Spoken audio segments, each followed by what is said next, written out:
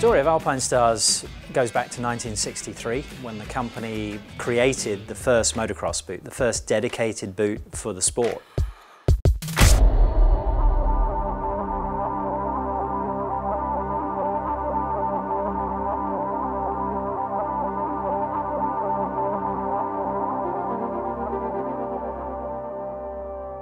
So safety is paramount. That is one of our primary focus points. We know from all of the testing that we've been doing with all of our athletes, both road racing and off-road, that airbags inspire confidence. And we know that if you suffer a crash, having that airbag protection, and then with our system having the ability to fire an airbag again, makes a huge difference psychologically, to the point where it really does give a competitive advantage.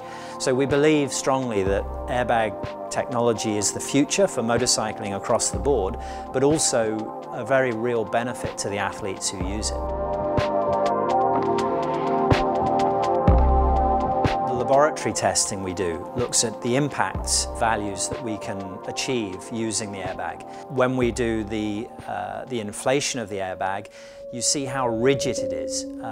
We create actually a very high pressure barrier between the rider's body and the impact point. And that means that we're able, across the whole upper body, to give a much, much higher level of impact protection than ever we can do with a passive protector.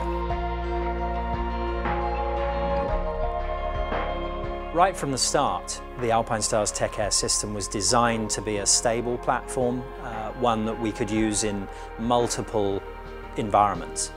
So we've already developed in MotoGP, and all our athletes use the system for road racing. That's now transcended across to Enduro and Dakar, and now we're moving across as well to MXGP and Motocross generally.